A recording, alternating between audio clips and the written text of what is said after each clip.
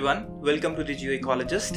In this session on environmental geography, we are going to discuss about Mediterranean biome. We are going to learn about the characteristics and various adaptations under this biome. So let's go ahead. But before we go ahead, please like and subscribe to my channel, The GeoEcolologist, and you can also follow us on Instagram. So let's understand the distribution first. So what we see here is in the world distribution, this biome is confined between 30° north to 45° north and south of equator. So largely we see it's away from the tropics, right? So 30 to 45° north and south of equator is its major distribution in the world. The basic cause of this type of climate is the shifting of wind belts. So remember, whenever you hear Mediterranean climate, the wind belt shift, the mixing in 30 to 45° north of equator is the main reason for this kind of climatic regime. Now, Mediterranean Sea, as the word itself is coming from Mediterranean Sea, that's why Mediterranean biome. So the area adjoining Mediterranean Sea has the greatest extent of this type of particular biome, which is characterized by winter rainfall. So two important things that we learn here is the name is coming from the areas adjoining Mediterranean Sea, and basic characteristic is winter rain. So this area particularly has the rainfall in winters. The best developed form of this climatic type is found in central Chile. So the development of this particular biome, if you see the climate, is largely well developed in terms of its characteristics in Chile. Now, other Mediterranean regions include California, that is around San Francisco, the southwestern tip of Africa, that is around Cape Town, and then southern Australia, okay, and southwest Australia, that is also sometimes known as Swanland. So this is the larger distribution of this biome all around the globe. Now let's look further about the climate specifically to Mediterranean biome. Now, basic characteristics include that skies are mostly clear and have high temperatures in this particular climate. Hot, dry summers is there and cool, wet winters. Remember, cool, wet winters is the major criteria. That is winter rainfall. Mean annual precipitation ranges from 35 to 90 centimeter. Okay, so it's not very high and not too less. So somewhere in between. Now, temperature of warmest month, okay, remember the temperature of warmest month greater than or equal to 10° C. So that is somewhere a temperature range where temperature is not that extreme, okay, and it is favorable. So temperature of coldest month is less than 18° C but greater than -3° C. So this is the range. So almost average temperature would be somewhere close to 10 to 15° C throughout the year. Now, climate is not extreme in this particular area, as we already have learnt about this. Now, a dry, warm summer with offshore trades. This is one of the major characteristic. Okay, so remember this: dry, warm summer. Okay, or offshore trade winds.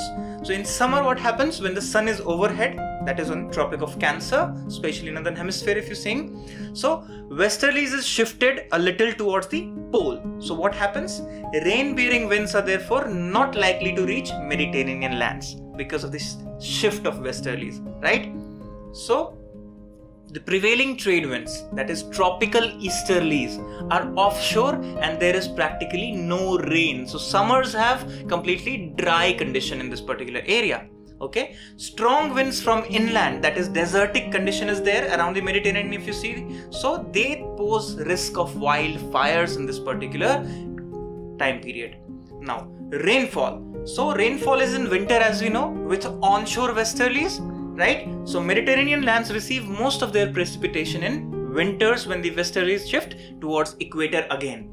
Okay, so the sunshine, the shifting of these belts, these are important climatic parameters to understand this climate, this particular biome.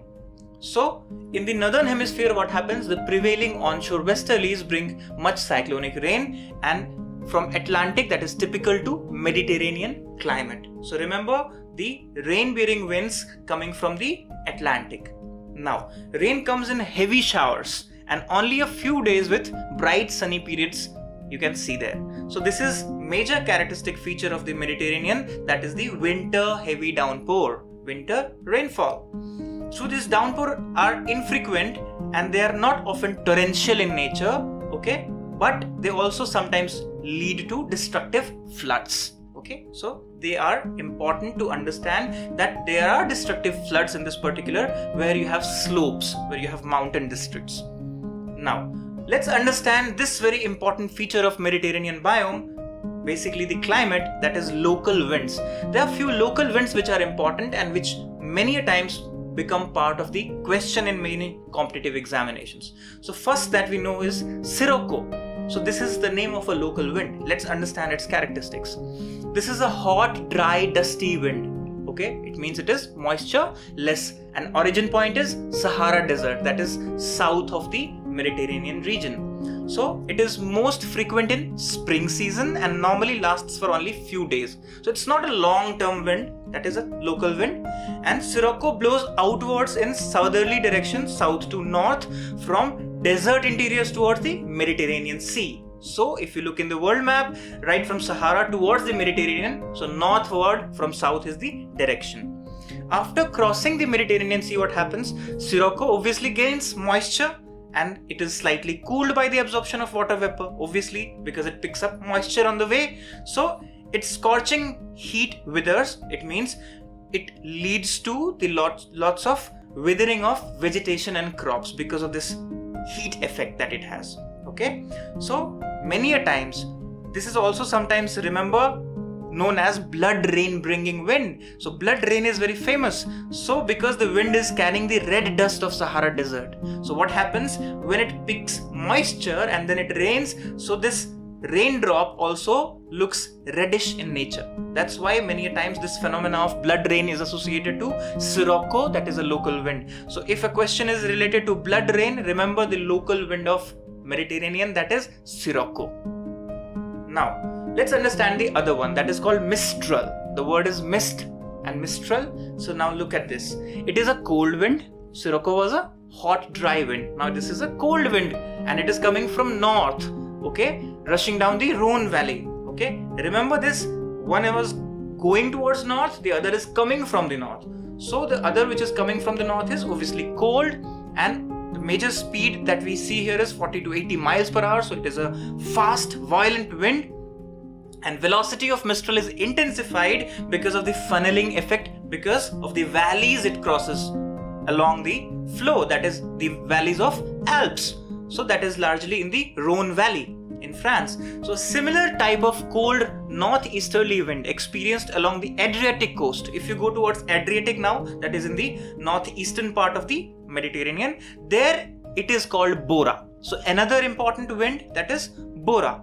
So Tramontane and Grigale are similar cold winds of Mediterranean Sea. So what do we learn? Sirocco, Mistral, Bora, Tramontana and Grigale. These are five major winds, local winds, that is there around Mediterranean region. Now let's look at the natural vegetation part in this biome. So trees with small broad leaves are widely spaced and never very tall. So not too many tall trees you'll find and small broad leaves. So absence of shade is a distinct feature because we don't have large amount of canopy cover. That's why there is absence of shade in this particular biome. So plants are in a continuous struggle against, obviously, because majority of the summers it is dry heat. So excessive evaporation happens and prolonged droughts happen. Rainfall is only there in winters. So that's why plants are in struggle. So there are short xerophytic, that is drought tolerant plant, as we have already learned in the desertic biome. So a word used to describe the drought resistant plants that is there in this particular biome. Now Mediterranean evergreen forest. Let's understand this characteristic. So they are open woodlands in evergreen oaks. Remember, this comprises of evergreen oaks and they are found only in climatically most favored regions. So the trees are normally low and stunted. They have massive trunk. Okay, the trunk size is massive and they have leathery leaves. Why? Again, the reason is the water balance and wide spreading root, because in search of water during the dry summers. Okay, the cork oaks are very famous. If you remember, they are specially valued for their thick barks used for making wine bottle corks, right? So cork oaks are found largely in this particular evergreen forest. In Australia, eucalyptus dominates, so that is part of evergreen oak. And giant redwood is a typical of California that we all know, so they are very giant evergreen trees. Now this is the composition of Mediterranean evergreen forests. Now let's understand coniferous trees, okay, in terms of the Mediterranean biome. So where you have a little cold winters, what happens? Pines, firs, cedars, and remember these are needle-shaped leaves and straight trunk trees that are found. Mediterranean bushes and shrubs. This is another type which dominates this particular dry condition. Now grass. Conditions in Mediterranean do not suit grass. So remember, grasses are not that well developed because of most rain comes in winters. So even if grasses do survive, they are very wiry. It means very lean, okay, and tough. And that's why they do not dominate, because it is not suitable to grow in this condition. And that's why animal rearing, animal farming is not suitable because of this absence of well-developed grasses. Okay, so why is not animal rearing favored in Mediterranean biome? Because of the absence of grasses. Okay, now let's understand that cattle rearing is unimportant in Mediterranean.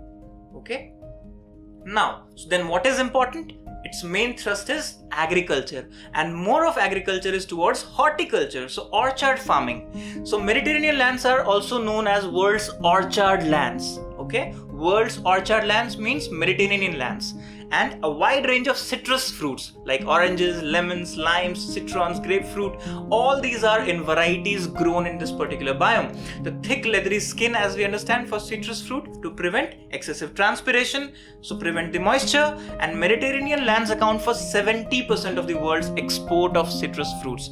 Remember that. Olive tree, another important tree, is probably the most typical of all Mediterranean cultivated vegetation. So olive oil is the best source, best extract, which is used for cooking and also for many medicinal purposes. So besides olives, there are many other trees like chestnut, walnut, hazelnut, almonds.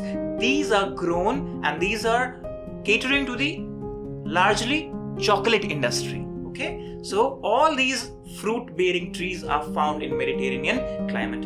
Now let's understand crop cultivation and sheep rearing, which is in there. Now wheat is the leading food crop and barley is the next popular cereal. So wheat and barley are grown.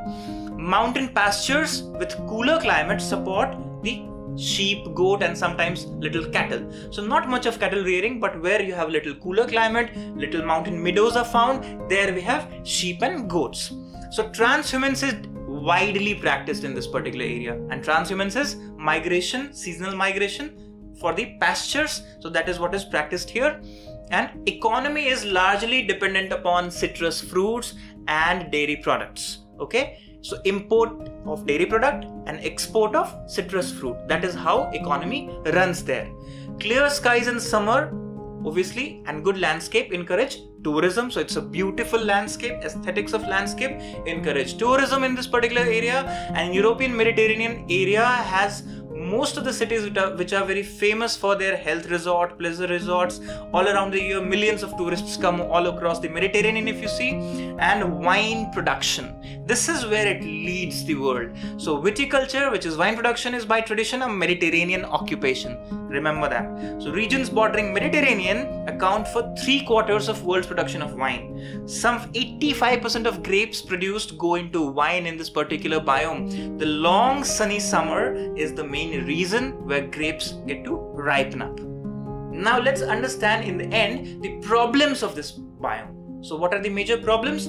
First is the rapid and abrupt land use changes that are happening. That is common phenomena, by the way, all around the world, but it is also impacting this particular biome, right? So mainly because of what? Developmental pressures and urbanization. So that is what is intruding in, and the natural balance is being lost.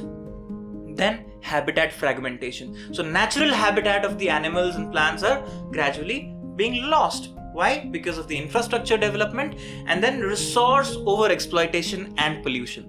So these are very common themes of issues in all biomes, but this is dominating here largely in Mediterranean biome. So major factors, these are major important factors you can say, which impact upon Mediterranean forests, and they are leading to the degradation. Now understand, climate change is the common factor, threat to all biomes all across in different ways. This adds up to the stress, and it is accompanied by what? You understand? Heat waves, drought situation, extremities, anomalies, temperature. So this is what is happening in Mediterranean biome, and the balance is gradually being lost because of this. So there is this major issue, and resilience and adaptation capacity of the forests is gradually being exhausted. So these are the major problems of Mediterranean biome. So thank you for this session on Mediterranean biome, the various characteristics, distribution, various flora, fauna we discussed about, the agriculture, the economic activities, and also the problems in today's session. So thank you so much for watching. Please like and subscribe to the channel, and stay tuned, stay safe, keep learning.